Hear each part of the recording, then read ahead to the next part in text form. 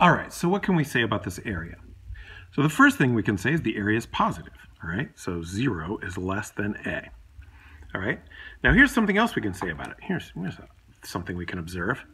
If I drew the full rectangle that enclosed the entire curve, that would be greater than the area I'm looking for, right? My area is this green part in here. So, and that full area is 8, all right? So this area is less than 4 times 2, which is 8.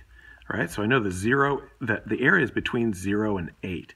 All right, now one way you can think of what I just did is we said, let's build a rectangle around this function using the right end of the curve. The 0, we will find it useful to think of as, what if I built a rectangle using the left end of this function?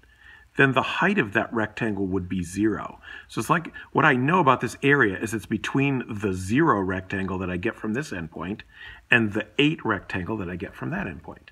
All right, well, so I don't know nothing about the area. I know it's between 0 and 8. I wonder how I could improve my knowledge about that area. Well, suppose instead of just using one big rectangle, I break the area up into 2 rectangles. And so let's start with the big one, which was using the right-hand end of the interval. But instead of going all the way to the back, I'm going to say, well, what if I just do this rectangle? And then I take this point right here and build that rectangle. All right? So what I'm going to do is I'm going to call this A1, and I'm going to call this A2. And what I'm going to say is that this A1 plus A2, I'm going to call it the right rectangular sum. So we're going to call it a sum right. I'll put it that way, sum from the right. All right, is equal to A1 plus A2. All right, and the area 1, well, let's see. Area 2 is easy to get because I know that this height is 4 and this distance is 1, so it's 4 by 1. So that area 2 is 4 by 1. But what's area 1? Well, in order to know that, I know that the base of this rectangle is 1, but what's the height of this rectangle? Well, I know that the curve is v of t equals t squared, so I can figure out what the coordinates of this point are.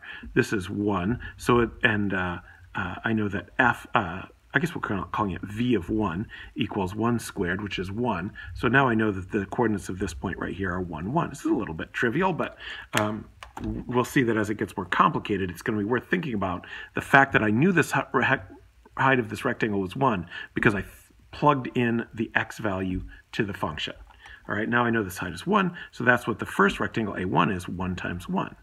All right, so that's 1 plus 4 is 5. All right, now, what about that rectangle that I built on the left using the 0 here, right? So what if I build this non-existent rectangle? That's A1. I'm still going to call it A1, but it's the green A1, okay?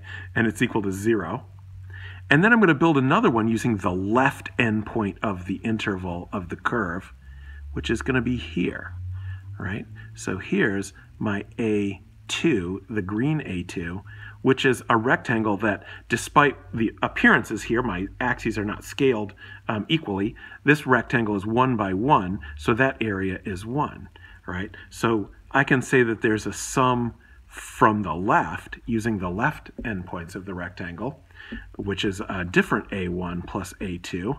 And the first A1 is, I can think of it as being 1 times 0, 0 being the function evaluated at the left endpoint, all right, plus this area, which is 1 times 1. And that's like the base of the rectangle multiplied by the value of the function evaluated at that x coordinate on the left. 1 times 1, which is 1. All right. Now, what I can see about this function is the mysterious area A that I'm after. I now know that that area is less than the right sum, which is 5.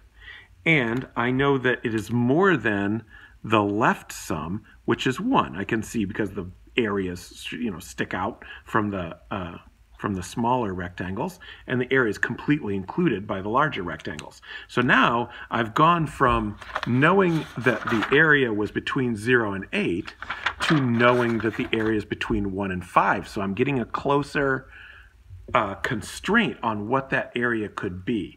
Now, if you've been studying calculus for a while, and I hope you have been, you've sort of gotten the idea that what we do in calculus is we take an idea with a certain interval, and then we keep making that interval smaller and smaller and smaller. And as we do that, in this picture, we're going to pack in more and more rectangles.